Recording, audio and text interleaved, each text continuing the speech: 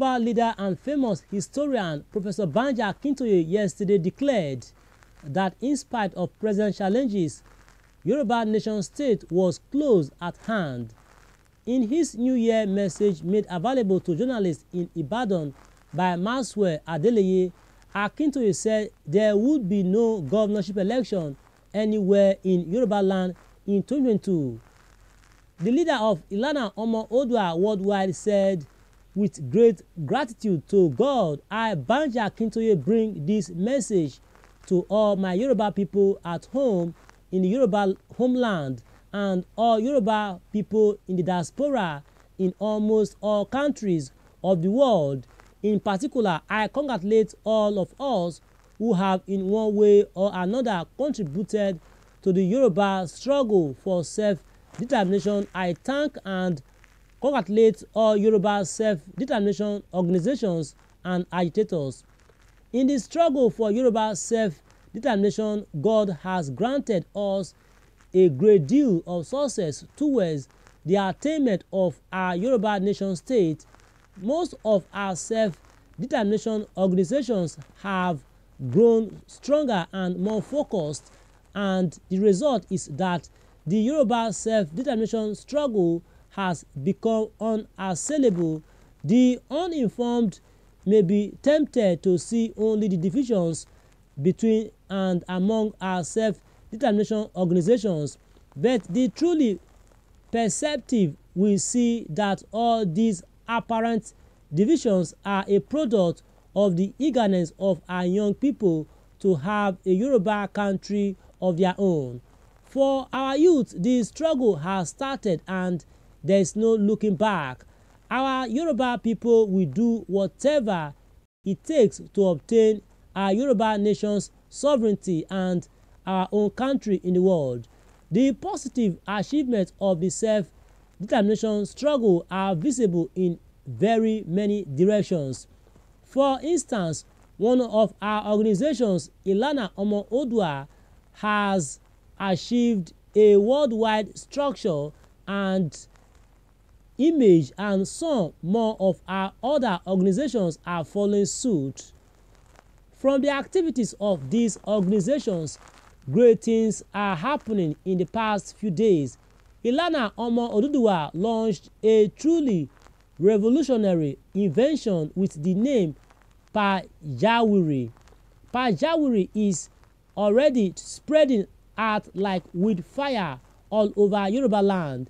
When it is fully spread out and perfected, it will offer protection to every Yoruba man, woman, and child at any time in any place.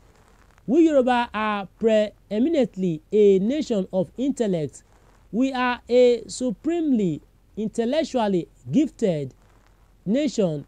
In the months to come, more assets will be created by our intellect to surprise the world. In addition, one of our affiliate groups, Yoruba Professionals Foundation YPF, had in the last year trained over 1,000 Yoruba people on knowledge-based entrepreneurship and smart agriculture, such as smart homes, automation technology, solar technology, digital marketing, accounting technologies, cinematography, drone piloting, mobile application development, poultry management, data science, amongst others. The conclusion is that I thank all Yoruba persons at home and abroad who are contributing in big ways and in small ways to the Yoruba self-determination struggle. We Yoruba humbly and painfully acknowledged that we have a serious security challenge. Another Nigerian ethnic nationality, the Fulani, have for 6 years now been busy threatening and trying to seize our Yoruba homeland from us by force. They have come killing our people, destroying our farms, villages, and farmsteads, raping women and kidnapping people for ransom. They have forced many of our farmers to abandon farming altogether, and they are striving to plunge us into famine and uttermost poverty. They started coming by themselves as cattle herders and militias armed with sophisticated weapons, but in more recent times they have been coming increasingly with hired terrorists from the homelands of terrorism in distant parts of the world.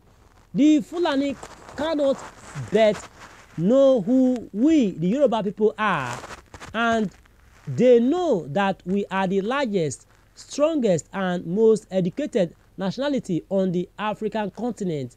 They know that we are a giant nation that chooses to be humane and gentle, yet they have recklessly plunged themselves into this assault on our homeland. He added, meanwhile, in addition, we shall achieve our self-determination and sovereignty, and then we will not have any Fulani threats or attacks to contend with anymore. From all over the world, Yoruba people are responding to this call for prayers and fasting, and from among the millions who are praying and fasting, countless messages of blessing are coming forth for the whole Yoruba nation.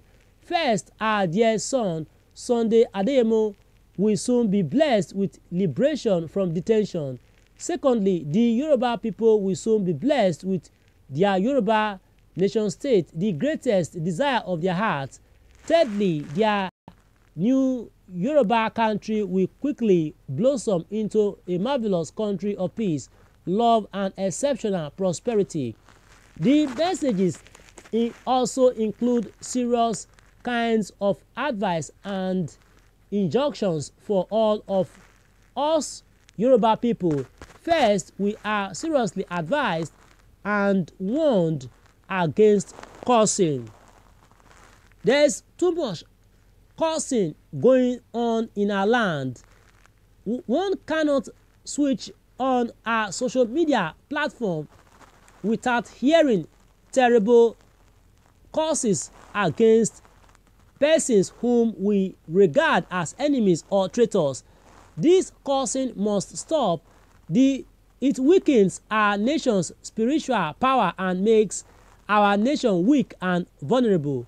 From our spiritual leaders of all faiths, Muslims, Christians, and Isese, the advice is coming that we must stop cursing and that we must make a habit of praying, including praying for those whom we might regard as enemies or traitors. We must even pray for today's greatest enemies of our nation, namely the Fulani people. When we pray in these ways, the heavens will open and pour mighty rains of blessing onto our land and into our lives. My viewers are told this all we can take for now. Ensure you subscribe to our channel. Make this report very right. Spread this report to other news platforms, and bye for now.